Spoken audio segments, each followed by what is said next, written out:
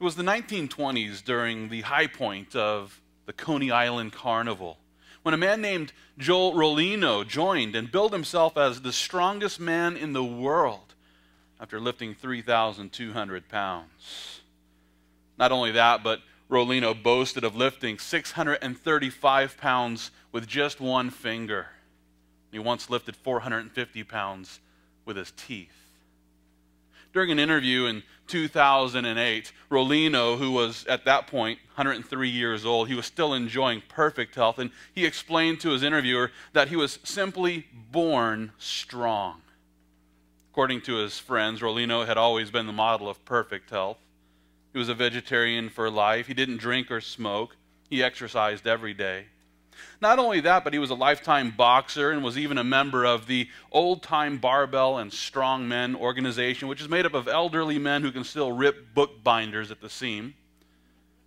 One friend even believed that Rollino would live to be 120 years old. Unfortunately, Rollino's life came to a tragic end on January 11, 2010, after he was hit by a woman. Well, she was driving a minivan, but as a result, Rollino died at the hospital several hours later at the age of 104, which only goes to show that even the strongest man in the world will eventually meet his maker. Listen, at that point in time, all of the physical strength in the world can't help anyone to stand before the Creator of heaven and earth. That's right. It's going to take heavenly strength, the heavenly strength of God's grace, to enable us to stand before the throne of the Almighty. Well, here in our study today, we're continuing to explore and expound the book of 2 Timothy. And here in 2 Timothy chapter 2, Paul was helping Timothy to understand how God has given every Christian the heavenly strength that we need to accomplish his calling. Here in our text today, we'll see that the source of this heavenly strength, it's found in the grace of God. And so with that, let's jump right into our text. I want to begin reading there at 2 Timothy chapter 2, beginning at verse 1, where Paul declared, "You therefore, my son, be strong in the grace that is in Christ Jesus. And the things that you have heard from me among many witnesses, commit these to faithful men who will be able to teach others also. You therefore must endure hardship as a good soldier of Jesus Christ. No one engaged in warfare entangles himself with the affairs of this life, that he may please him who enlisted him as a soldier. And also, if anyone competes in athletics, he is not crowned unless he competes according to the rules. The hardworking farmer must be the first to partake of the crops. Consider what I say, and may the Lord give you understanding in all things." Well, here in these verses we find Paul. He's helping Timothy to understand the sort of leadership that he was called to exemplify. You see, as the pastor of the church there in Ephesus, it was Timothy's task to disciple the Christians under his care so that they might mature in the faith and become the true disciples that God desires every Christian to become. And knowing that this is a calling which was beyond Timothy's natural ability, Paul pointed Timothy to the source of heavenly strength there in verse 1. And he did so by writing this. He says, "You therefore, my son, be strong in the grace that is in Christ Jesus." Now, as we consider Paul's encouragement here, I believe that it would benefit every believer here to spend some time exploring the source of heavenly strength that Paul was pointing Timothy to. And so I want to first begin by considering what Paul meant when he told Timothy to be strong. Because here in the context of our exercise-crazed culture, it would be easy to read this and think that, well, Paul's telling Timothy here to join a gym. Paul's telling Timothy here, get a personal trainer and go work out, go hit the barbells, go hit the exercise equipment and get strong. With this in mind, I can't help but to imagine, Paul roaming around, passing out little yellow bracelets with the slogan stamped on it, "Be strong." Then after winning a bunch of money at the Tour de Greece, he opened up a string of gyms throughout the Gentile world, and now he's simply drumming up business by encouraging Timothy to be strong and go convince all the other Christians there in Ephesus to take their Sundays and go compete in marathons and triathlons and the like. Oh no, I'm confusing Paul with somebody else, sorry. No, Paul wasn't promoting his personal program with this catchy slogan, "Be strong." He wasn't passing out wristbands and using this as just like a pithy little saying. No, he was actually telling Timothy to be strong in a spiritual sense. And in order to better understand this encouragement, I want to point out that there are several reasons that lead me to believe that Paul wasn't referring to Timothy's physical strength at all, but instead to the heavenly and the spiritual strength that every Christian needs in order to walk in the perfect will of God. One reason why I believe this, one reason why I believe that Paul was pointing Timothy to this heavenly strength, and it's because in his first letter to Pastor Timothy, he reminded Timothy that bodily exercise profits little. Bodily exercise profits little, meaning that there is some profit to bodily exercise. But with that, he was encouraging Timothy that it's more important to spend even more time exercising himself towards godliness. And so, while Paul wasn't opposed to physical exercise, he was clearly encouraging Timothy in that first letter to spend more time developing his spiritual muscles. Another reason why it's clear to me that Paul was referring to a heavenly strength is due to the fact that the phrase "be strong" found here in our text today, it's been translated from the Greek verb endynamo, and that's a word that means to be endowed with power or to receive strength. And since that verb is actually found in a passive tense, Paul was helping us to understand that Timothy wasn't the one producing the strength within himself. It wasn't that he was supposed to go get strong by working out, but no, he was supposed to become strong passively by receiving this strength from God. Finally, we should notice there in verse 1 that Paul qualified this strength by writing, "Be strong," or "become strong in the grace that is in Christ Jesus." In other words, Paul's telling Timothy here that the heavenly strength that he needed is found in the grace of God. It's not found in the gym. It's not found riding your bike. It's not found hitting the bags. It is found in the grace of Jesus Christ. And with this, we must ask, what does it mean to be strengthened in the grace that is in Christ Jesus? Well, in order to answer this question, hold your place there in 2 Timothy. I'd like to turn to 2 Corinthians chapter 12. And as you turn to 2 Corinthians chapter 12, I should remind you that the grace of God, it not only provides us with the gift of forgiveness so that sinners can be saved from the wrath of God, but God's grace, it also includes the benefits that equip the believer with spiritual gifts, and it provides us with the favor by which we're strengthened and enabled to serve the Lord.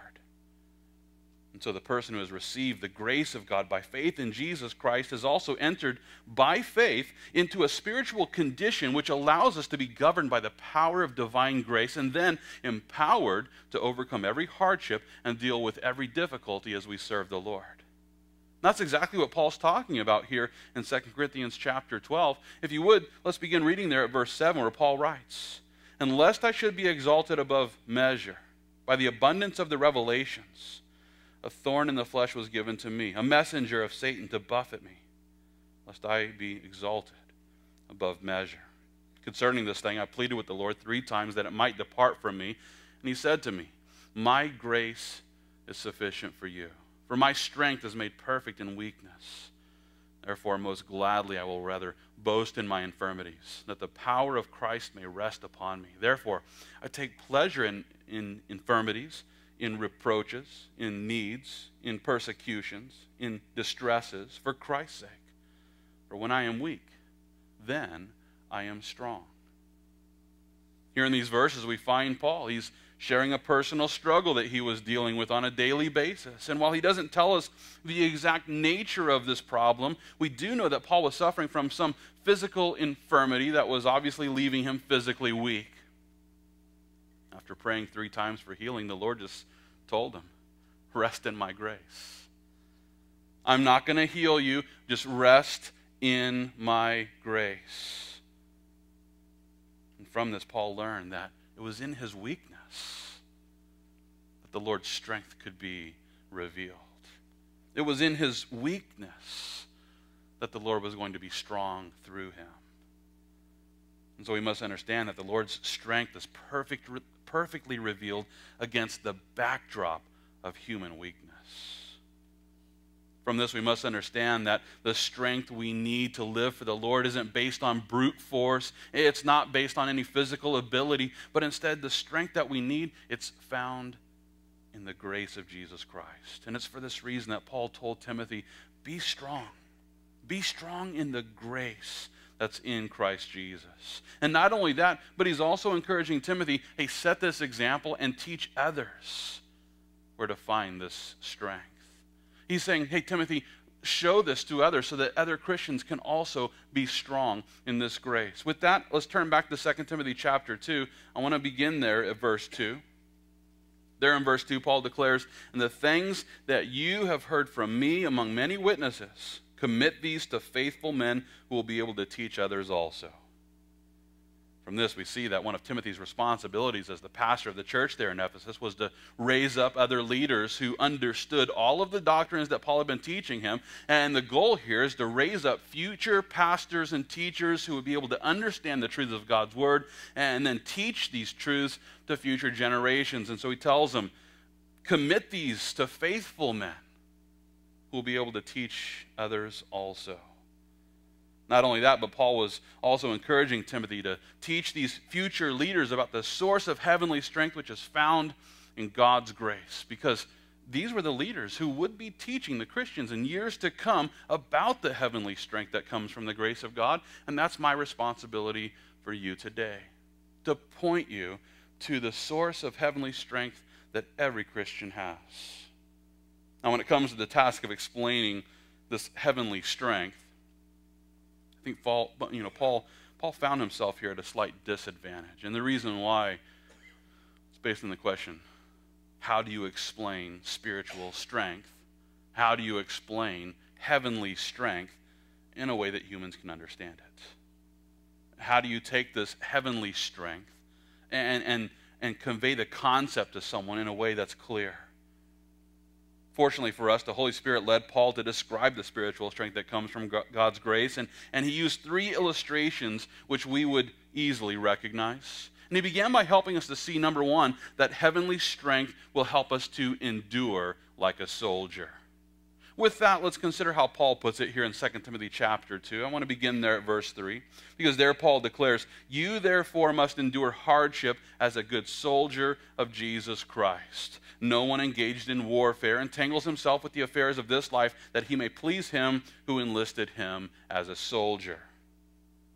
Here in these verses, Paul helps us to see that the strength which comes from the grace of God, it's a heavenly strength that will help us to endure like a soldier. I'll help to understand that the words endure hardship were actually translated from one Greek word which speaks of the ability to tolerate the tough times and even weather the storms of suffering and affliction. According to Thayer's lexicon, the original Greek word was also used frequently in reference to the hardships that would be experienced in military service. And listen, if anyone on earth learns how to endure hardships, it's a soldier who's been enlisted in a branch of the military. You see, an enlisted soldier is constantly being pushed to the limits physically and emotionally. And this training is all designed to prepare them for the battlefield where extraordinary endurance will be an essential part of their survival. You see, once a soldier is on the battlefield, they find themselves facing all kinds of hardships that they would have never experienced just in daily life. The soldier on the battlefield will experience the hardships of poor living conditions and substandard food rations. And let's not forget, the whole constant threat of death thing. I mean, that's just a hardship and a difficulty that is right outside their tent every day and every night. And without a doubt, an enlisted soldier, those who are sent out to the battlefield, they'll learn how to endure those hardships more than the average person. And it's with their example in mind that Paul is helping the Christians, even us, to understand that we too need extraordinary endurance, because the fact is the Christian wakes up on the spiritual battlefield every day. Now, in order to further consider the spiritual war that we find ourselves in, continue to hold your place there in 2 Timothy 2 and turn with me to 1 Peter chapter 5. As you're turning to 1 Peter 5, I think that it's important to point out that before we were born again, we were the enemies of God. Before we trusted in Jesus Christ, we were God's enemies. And there are those who will say, oh, we're all the children of God. But according to the Bible, no. We were the enemies of God before we trusted in Christ. But then on the day that we placed our faith in the finished work of Jesus Christ, we joined the Lord's army. And as a result, we became the enemies of the devil. It's for this reason that I say that Christians wake up every day on a spiritual battlefield. And this is exactly what Peter's talking about here in 1 Peter chapter 5. Check out verse 8 there where Peter declares, be sober, be vigilant, because your adversary, the devil, walks about like a roaring lion, seeking whom he may devour. Resist him, steadfast in the faith, knowing that the same sufferings are experienced by your brotherhood in the world. But may the God of all grace, who called us to his eternal glory by Christ Jesus, after you have suffered a while, perfect, establish, strengthen, and settle you. Here in these verses, Peter's helping us to understand that the devil is seeking to destroy us. And as long as we're unbelievers, you know, the devil's just like, hey, I got this one. No worries. But the minute we sign up and join the Lord's army, the enemy says, that's my target. And he uses his demonic archers who shoot out those fiery arrows straight into our minds so that we might be consumed with lies and false doctrines and false ideas.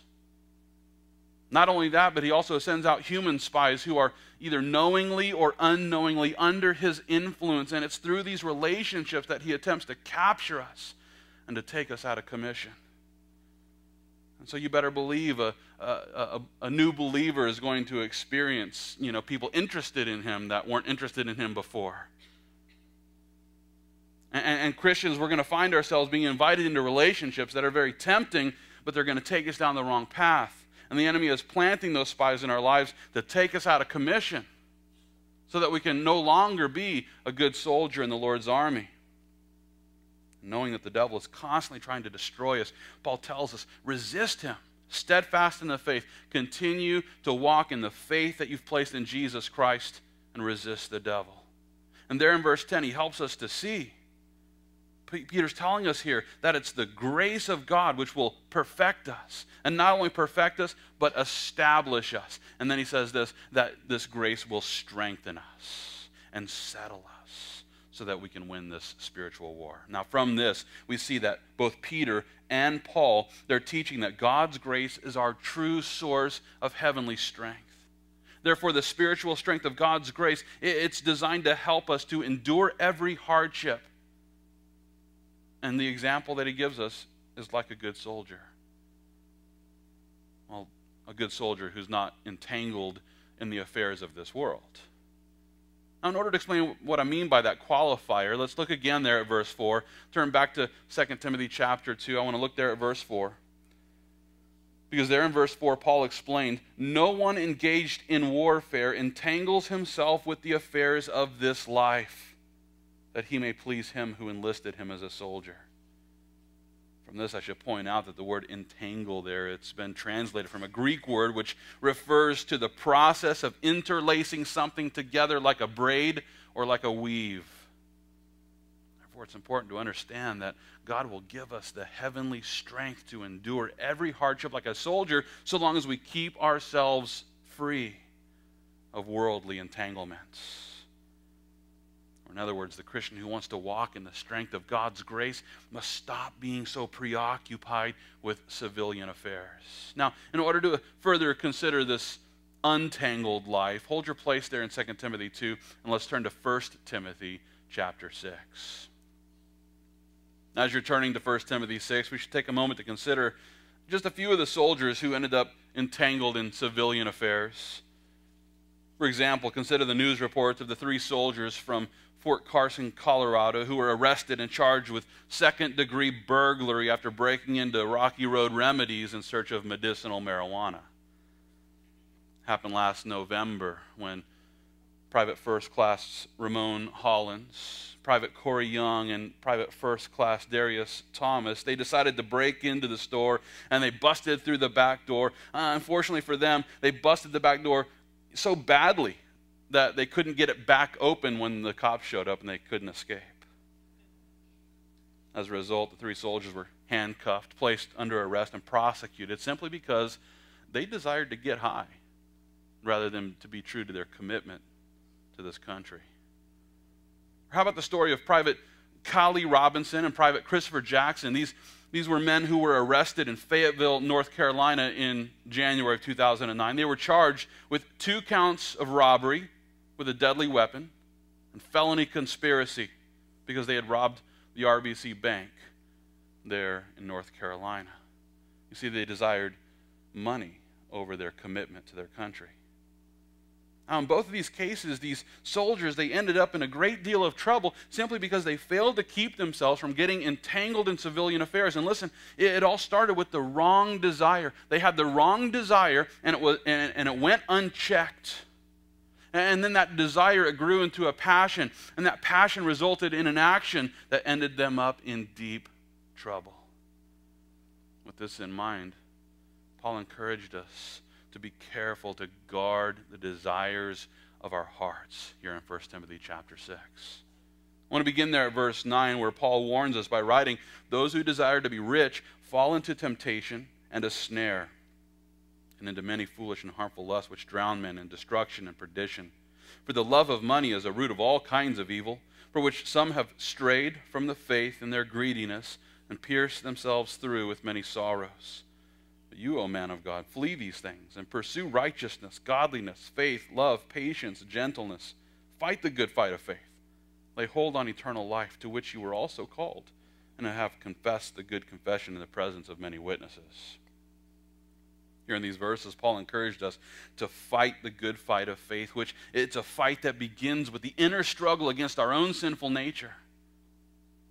And it's a war against our own sinful flesh that we must win. And certainly there's an enemy out there who's firing those fiery darts into our minds and trying to get us to think the wrong thoughts. But you know what? It just only plays into what our own sinful nature already desires. And so we have to fight against that sinful nature that dwells within us. We have to fight that good fight of faith. You see, if we let our sinful desires go unchecked, then we'll end up entangled in the sinful affairs of worldliness. We'll find ourselves braided together, weaved in with worldliness. And at that point in time, the heavenly strength of God, what can it do for us when we've decided to braid ourselves and weave ourselves and entangle ourselves in civilian affairs? Therefore, we must tap into the heavenly strength that comes from God's grace so that we can fight this fight. We must remove ourselves from all of this worldliness. We must turn our backs on all of these ungodly desires. And then, by the grace of God, we'll be given the heavenly strength so that we can endure like a good soldier. From this, we see then that the Christian who finds heavenly strength in the grace of God is able to endure every hardship like a soldier. But not only that, according to Paul, heavenly strength will also help us to obey like an athlete. With that, let's turn back to 2 Timothy chapter 2, and I want to consider how Paul puts it. Let's look there at verse 5, because there Paul declares, "And also, if anyone competes in athletics, he is not crowned unless he competes according to the rules." Now, as we consider this illustration of heavenly strength, we should consider the rigorous routine of the professional athlete, because the athlete who competes on a professional level must not only be disciplined to stay in shape, but they must also be dedicated to winning so that their whole life ends up centered around their sport. They have to be so entirely dedicated to their sport that this is their entire life. And then after spending all the hours training and all the months preparing, the athlete then must compete. But they must compete according to the rules of the game, or else they'll lose. And it's sad to say that so many athletes end up suspended from their sport simply because they didn't follow the rules. For example, it was during the 2010 season of the NFL that the players, there were 25 of them who ended up suspended simply because they broke the rules. Among them, Ben Roethlisberger of the Pittsburgh Steelers. He was suspended for 4 games due to conduct which was determined to be detrimental to the league. Johnny Jolly of the Green Bay Packers was suspended for an entire season after he was busted for breaking the NFL's substance abuse policy. And closer to home, Dwayne Brown and Brian Cushing of the Houston Texans were suspended for 4 games after testing positive for performance-enhancing drugs. Now, as we consider the suspension of these players, we must understand that these guys, they made it. They were in the league. They had been drafted onto a team. That's something that just millions of people dream about. But because of their hard work, because of their dedication, because they had committed themselves to their sport, they made it. And they were in the NFL, and they were playing the game. Unfortunately, their physical strength wasn't enough to keep them in the game. Just because they could play the game, just because they had the physical strength to actually go out there and compete on that level, didn't mean that they could stay on that level. You see, their physical strength couldn't empower them to obey the rules of the league. And in the end, their lifetime of training, well, it was unable to keep them from a temporary suspension. From this, I want to consider how this applies to the life of the Christian. And so if you would, hold your place there in 2 Timothy 2 and turn with me to 1 Corinthians chapter 9.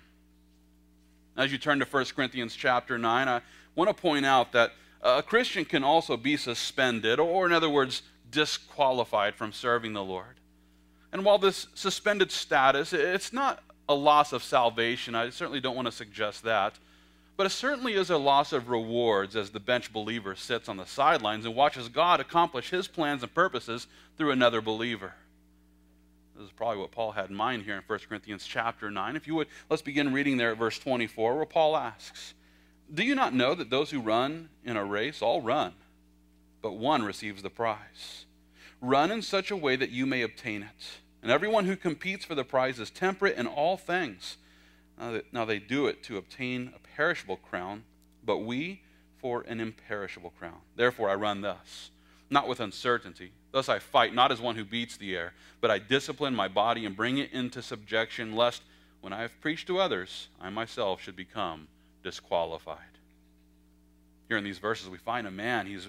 It's the writings of a man who was concerned about being disqualified.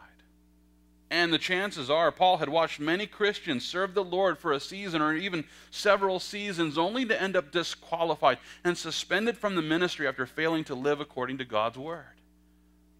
After watching so many of his co-laborers benched for bad behavior, Paul became a Christian who was determined to finish his race like an athlete who's playing to win.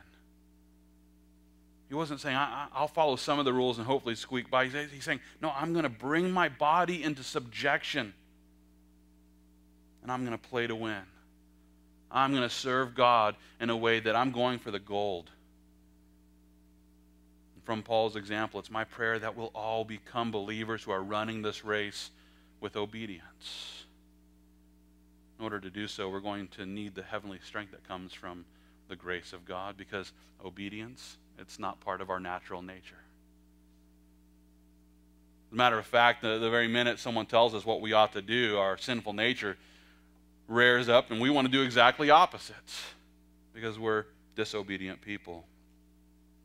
Therefore, we need heavenly strength to compete according to the rules.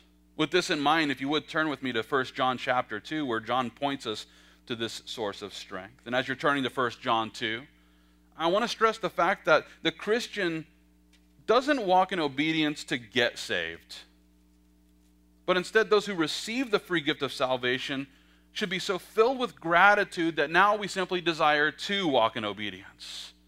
And let me just say that again. The Christian does not walk in obedience to get saved. But because we have received the free gift of salvation, we're so filled with gratitude that we desire to walk in obedience with the Lord.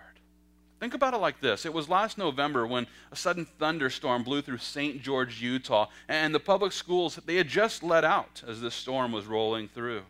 As a result, there were several students who were outside in the middle of this electrical storm waiting for their ride home. That included 16-year-old Dane Zunick. Suddenly, a bolt of lightning struck Dane in the head, which caused his heart to stop beating, and then he stopped breathing. According to Dr. Mike Trimia, Dane was clinically dead. Fortunately for him, Dane was rescued by the quick response of a teacher named Ron Hansen, who immediately began to perform CPR. And then after finally regaining consciousness, Dane looked at his teacher and he uttered those obvious words of gratitude. He said, "I owe you my life." He was so filled with gratitude for what this teacher had done for him that he's saying, "Hey, my life is yours." It's in similar fashion, but yet in a spiritual way, that we too were dead in our sins and trespasses. We too were just dead. And by the grace of God, Jesus Christ came along and saved us. He died on the cross for our sins. He sent the Holy Spirit to draw us into this relationship. And when we receive that free gift of grace, well, our heart is filled with gratitude.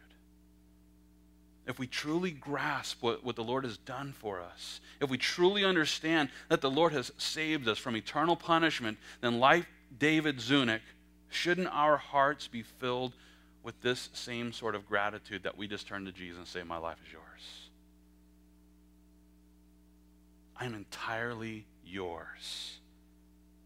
Check out how Paul puts it here in 1 John chapter 2. I want to begin there at verse 1 where he said, "My little children, these things I write to you, so that you may not sin. And if anyone sins, we have an advocate with the Father, Jesus Christ the righteous. And he himself is the propitiation for our sins, and not for ours only, but also for the whole world. Now by this we know that we know him, if we keep his commandments. He who says, 'I know him,' does not keep his commandments is a liar, and the truth is not in him. But whoever keeps his word, truly the love of God is perfected in him. By this we know that we are in him. He who says he abides in him ought himself also to walk just as he walked." Here in these verses, John helps us to see that those who have received the forgiveness of Jesus Christ should also be filled with the desire and with that heart that's filled with gratitude that causes us to just want to keep the commandments of the Lord. And those commandments that he's talking about, well, it's the commandment to love our God with everything in us. And then the second one is like it, which is to love our neighbor as ourselves. In other words, those who have truly received the grace of God should also desire to abide with our Savior and live according to his holy word so that we can receive the grace that we need to walk just as he walked. And here's the really good news, because not only does the Word of God present us with the rules or the commandments by which we should run our race, but the Word also supplies us with the heavenly power that we need to live accordingly. It's for this reason that John encouraged us to abide in the Word so that we can walk as our Savior walked. Then, rather than being disqualified, rather than finding ourselves benched believers unable to serve the Lord, the Christian who seeks heavenly strength through the Word of God, we're empowered then by the grace of God to obey the commandments of God.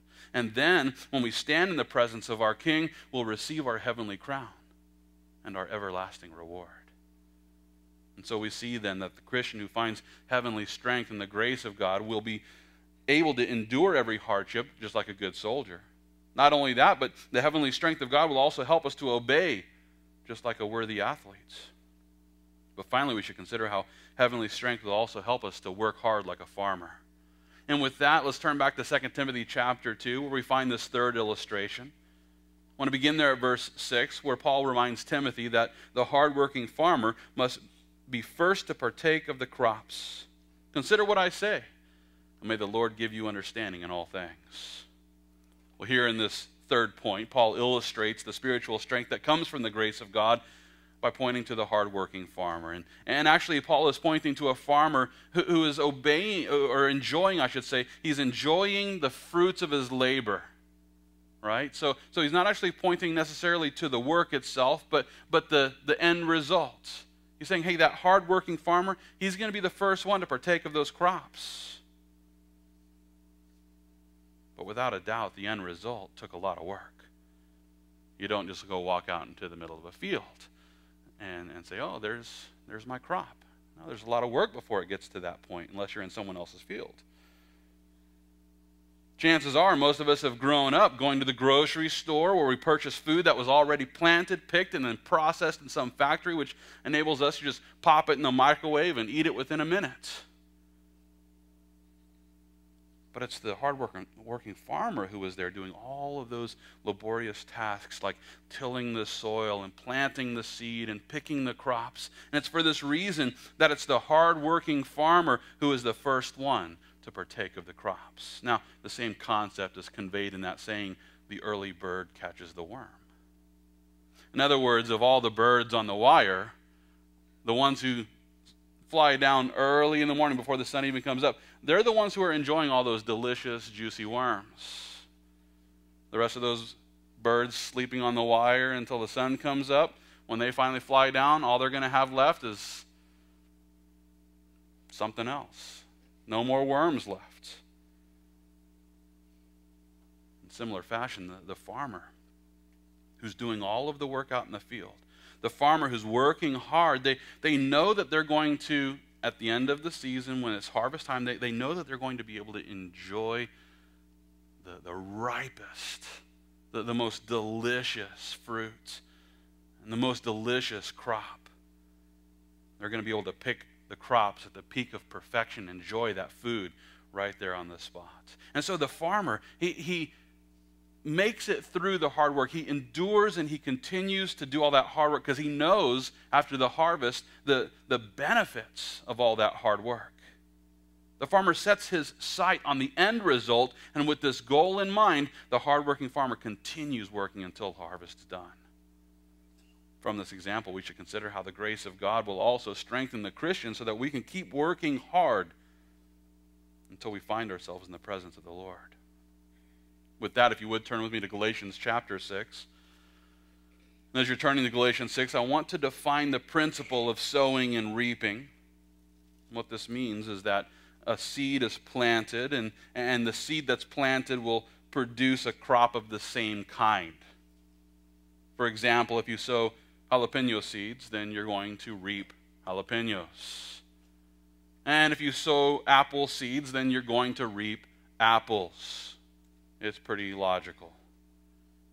I'm sure we all get this principle as it applies to agriculture, and yet how many of us fail to see how this principle of sowing and reaping applies to our own lives on a spiritual basis?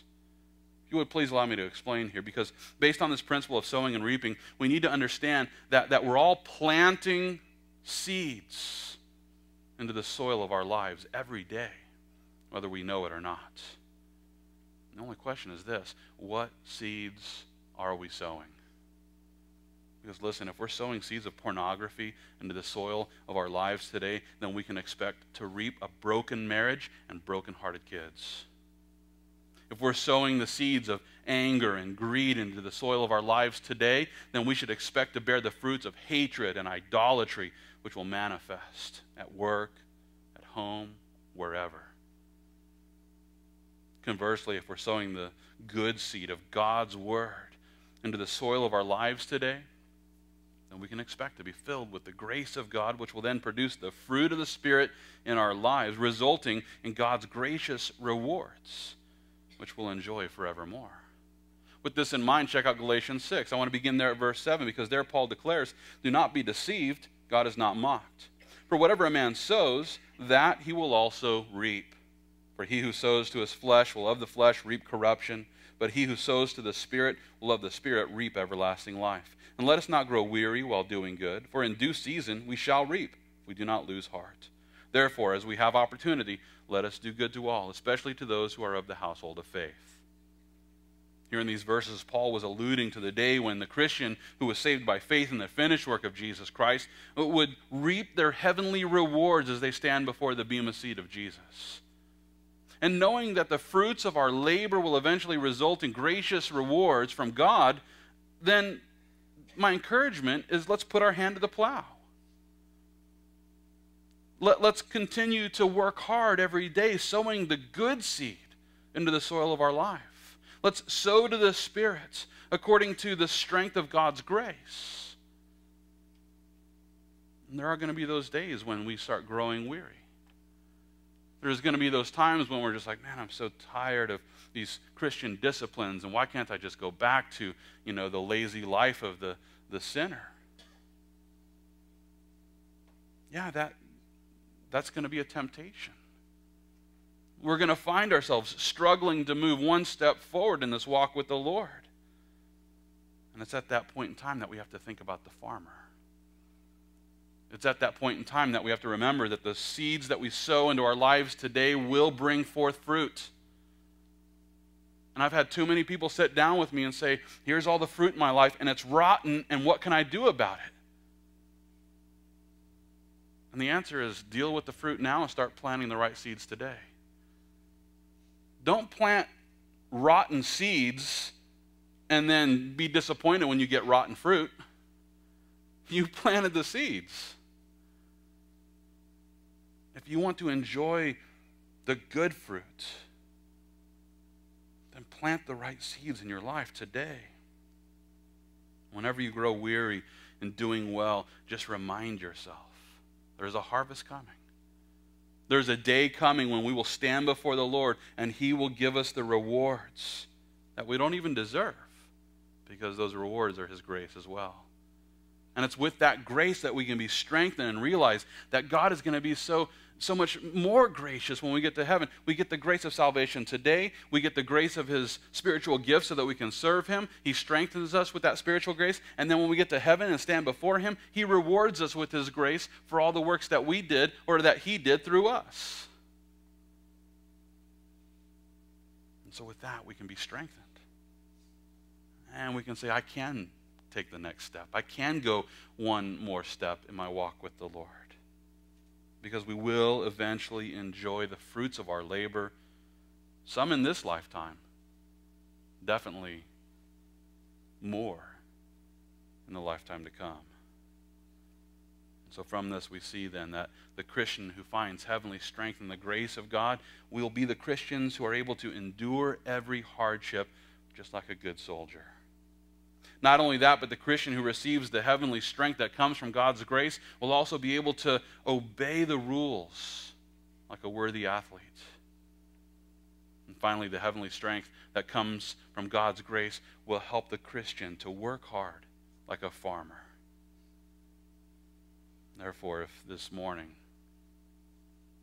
you feel like giving up, if this morning you're a Christian who feels like you're about to give in to sin, you're about to go back to a way of life that you don't want to go back to, and you just don't know if you can take one more step, if that's how you're feeling this morning, then I encourage you, turn to the Lord. Cry out to Him. Spend some time in His Word and seek His grace, because it's His grace that provides us with that strength that we need to walk with Him. The Lord not only saves us with His grace, but with the same grace, He makes us heavenly strong.